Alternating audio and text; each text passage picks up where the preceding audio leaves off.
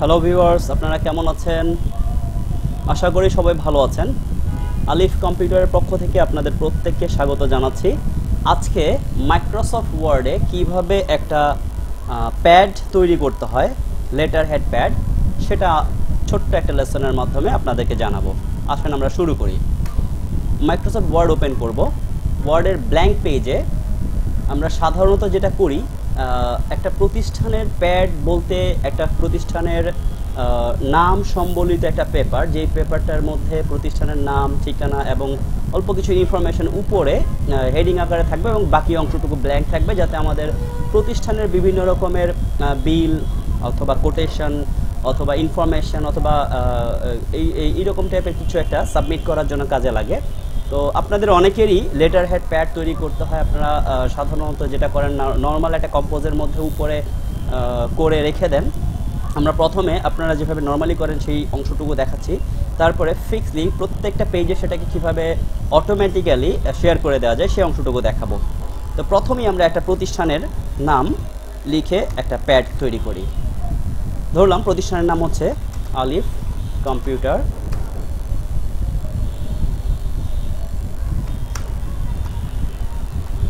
Academy. আলিফ computer একাডেমির pad তৈরি করার জন্য প্রথমে আমরা আলিফ কম্পিউটারের প্রতিষ্ঠানের নামটা দিলাম। আলিফ কম্পিউটার প্রতিষ্ঠানের নামের পরে আলিফ কম্পিউটার ট্রেনিং সেন্টারের ইনফরমেশনটুকু উল্লেখ করব। 339-340 মুক্ত Bangla shopping complex, Mirpur 1,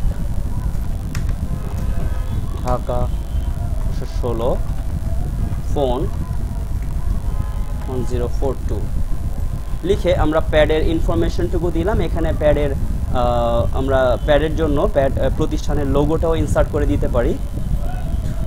insert picture থেকে ডকুমেন্টসে আমাদের ইনফরমেশনস আছে।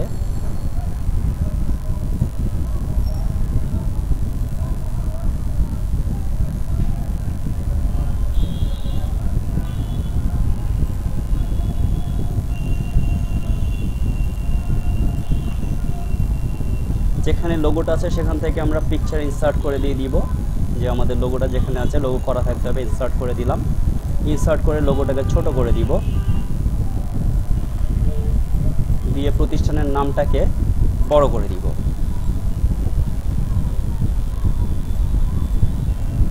সাধারণত আপনারা এইভাবেই একটা প্যাড তৈরি করার চেষ্টা করেন। তো আমরা প্যাড তৈরি করার জন্য আমরা যেটা করব, লাইন স্পেসিংটাকে কমায় দিলে আমাদের প্যাডটা দেখতে ভালো লাগবে। আমরা লাইন স্পেসিং এখান থেকে কমায় দিলাম, সিঙ্গেল স্পেসিং করে ওকে করে দিলাম।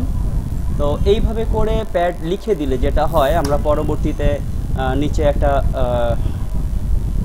দাগ দিয়ে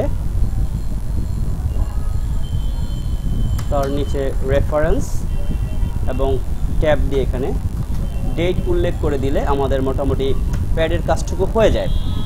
এইভাবে প্যাডটা করার পরে আপনাদের যে প্রবলেম হয় সেটা হচ্ছে, পরবর্তীতে নতুন আরেকটা প্যাড করার ক্ষেত্রে তখন দ্বিতীয় পেজের মধ্যে ইনফরমেশনগুলো থাকে না।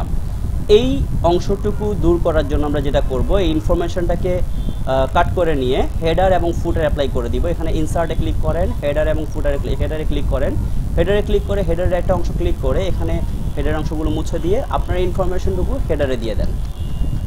দিয়ে এখানে যে কাজটা করতে হবে, আপনাদের রেফারেন্সের অংশটুকু এখান থেকে অমিট করে দিয়ে আমরা এখানে লোগোটাকে সিলেক্ট করলাম, টেক্সট র্যাপিংয়ে গিয়ে বিহাইন্ড দ্য টেক্সট করে দিলাম এবং লোগোটাকে একটু বাম দিকে এনে পজিশনটা সেট করে দিব। এখানে পজিশন সেট করে প্রতিষ্ঠানের নামটাকে সেন্টার অ্যালাইন করে একটু ডান দিকে চাপায় দিই এবং অ্যাড্রেসটাকে একটু চাপায় দিয়ে আমরা যদি হেডার অপশনটাকে ক্লিক করে দিই, বডিতে ক্লিক করে, তাহলে এখানে যে ইনফরমেশনটুকু দাঁড়ালো, এই ইনফরমেশনটুকু আপনি যদি নতুন কোনো পেজ করতে যান কন্ট্রোল এন্টার দিয়ে, তখন দেখবেন প্রত্যেকটা পেজেই আপনার লেটার হেড প্যাডের অংশটুকু অ্যাপ্লাই হয়ে গেছে এবং আপনি আপনার নিচে সব সময় এখন থেকে কন্টিনিউ এইটাকে প্যাড হিসেবে ব্যবহার করতে পারবেন এবং বারবার নতুন নতুন পেজ নেওয়ার ক্ষেত্রে আপনার উপরে হেডারের যে অংশগুলো সেগুলো পরিবর্তন হবে না এবং আপনি আপনার প্রফেশনাল লেটার হেড প্যাডটুকু ব্যবহার করতে পারবেন। আশা করি আপনাদের প্রত্যেকের কাজে লাগবে।